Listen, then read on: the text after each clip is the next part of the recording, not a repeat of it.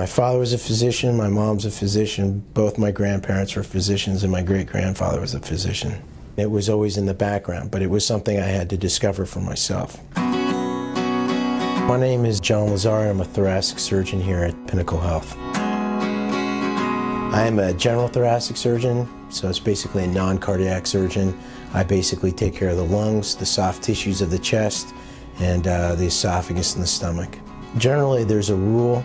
You treat patients like family. You know, if someone was taking care of my dad or my mom, you know, I'd want the same kind of care. I'd want to be good communication, honest communication.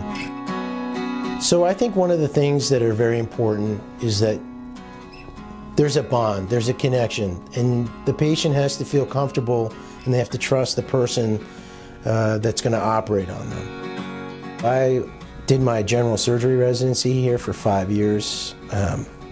I started raising my family here, and then I left to go do 3 years of fellowship in a center that specializes in esophageal surgery. In addition, they did a lot of minimally invasive lung surgery, and there's no question that minimally invasive, no matter what the technique is, really benefits the patient both in the short and the long term. I basically wanted to be in a community where I knew people needed top-notch thoracic care. That was one of the more amazing things is when I started looking back into what Pinnacle was doing. It seemed like there was a precedent at Pinnacle to use newer technologies in a safe and dynamic way, and that really appealed to me. I'm in the office right now. I think, you know, it goes back to the passion for patient care. It's hard to put into words what kind of rewards we get. It's just, it's pretty much something you just know. It's the greatest feeling there is.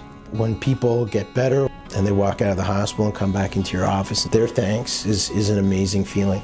It keeps me going. You know, it proves and it validates that I'm doing the right thing.